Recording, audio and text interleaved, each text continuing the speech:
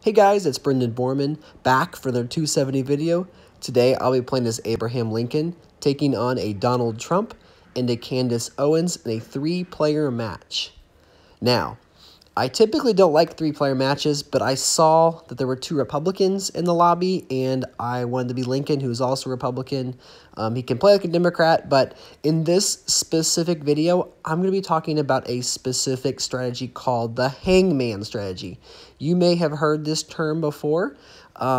Just like you play the game Hangman, where you draw the little stick man and guess what the word is, and if you miss it, you add different body parts.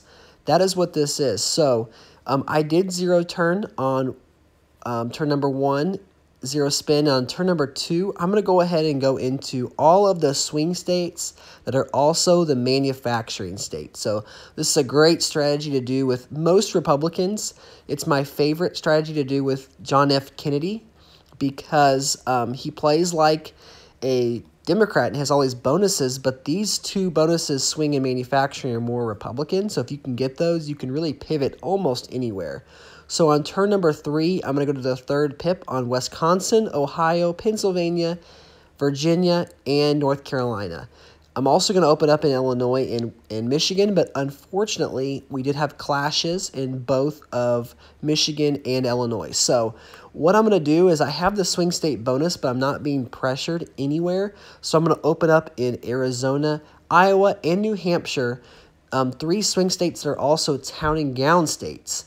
And I'm going to 0 spin so I can possibly go into New York and get that town and gown bonus later on. So kind of a pivot, but the main strategy is still to get the manufacturing through Illinois and Michigan. If this was a 1v1, I would have opened up in Indiana and Kentucky to kind of guarantee that bonus.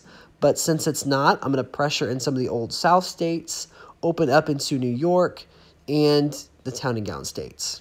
Now, Trump, unfortunately, goes to the 4th pip in Illinois, and so that will delay the manufacturing bonus, even though we are successful in Michigan. Big clash in New York. Kind of sets Candace Owens back more so than us. She looks like she's working toward the high-tech bonus. And so I'm already kind of clashing in New York. I don't need New York. I'm going to pivot to just Indiana and Kentucky. And then depending on what Trump does, I'll have my swing state money saved. He does defend in Illinois. We are not facing pressure in Indiana and Kentucky, and New Hampshire flips. Now, big clash in New York. This time Trump in Owens. So I'm going to finish off Arizona because right now Candace Owens just wasted $300K across 2 turns. And then if I can be successful in stealing Illinois, I won't need Indiana and Kentucky. I could have gone up there, but I ran out of time a little bit just to guarantee I'd get the bonus. But should be successful either way. Yep, we did steal Illinois. So that's the manufacturing bonus. So that's the Hangman. That is getting the manufacturing bonus without the state of Texas. If you have all of the states, you can not have one state. Keep in mind that Wisconsin, Indiana, and Kentucky are a little bit different because they are cheaper. And so if you, like, for example, if you have Texas, you need all 3 of those states to get the bonus. So what I'm going to do now is just use my manufacturing to pip up into Indiana or in Kentucky, just in case I lose Michigan, which I do not. And then I'm going to relatively low spend. That will set myself up to where I can triple pip into New York.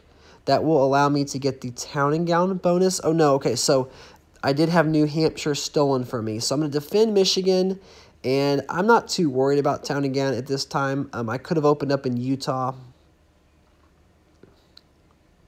but I did decide to enter into Florida. So I have that swing money that's just sitting there. Why not use it to attack in Florida? Donald Trump does go into Texas, which is generally a good play, but he doesn't have any bonuses affiliated, and I have my manufacturing. I'll easily be able to overtake him. So, man, these 1-minute timer games are super fast. I did not even get to spend my turn, so that was super frustrating. Luckily, it wasn't consequential, and now I have $1.55 million. So I'm going to defend New York, go up in Colorado and New Mexico, looking to see where else. I'm going to go and enter into Texas and then flip Louisiana. I could flip Florida. Yeah, I'll just flip Florida. Okay, so there goes the time. That's turn 11. We're now facing pressure in Colorado, but I'm going to skip so I have more time. I take the Old South bonus away from Donald Trump. And so we have 239 electors. We have 5 state bonuses, well over $1 million in cash. Going to defend New Mexico and Colorado, probably from Candace Owens. Going to pip up in Georgia and in Texas. I will not overtake him in Texas, will not risk a clash this turn. And I'm going to end my turn. It's turn number 12. We have quite a few EVs locked in. We do have another clash in Colorado, New Mexico. It might delay a ballot. That, along with the fact that Nevada and Montana, Idaho, Alaska are not entered into yet. So, again, I'm just kind of posturing for the ballot. I'm going to see if I can win on the first ballot round. We already have 267 electors, so let's go ahead and just fill some of those in. Make sure I'm in some states. Flip Nebraska. I didn't even use my manufacturing, my African-American. Lots of money here, so let's skip the timer. Clash in New Mexico, but we did go ahead and get Colorado, so I'm going to steal New Mexico with my swing state money. Going to use my town and gown. Going to use my export. Going to use my African-American. I really can't use my African-American in many places. Old South, Kansas, Nebraska, Oklahoma. Hurry 2 seconds. Okay, so I didn't even use my African-American or my manufacturing or my Old South or export all the way, but that's okay. I just want to make sure that we do hold Iowa. Idaho does flip, though. We lose Montana.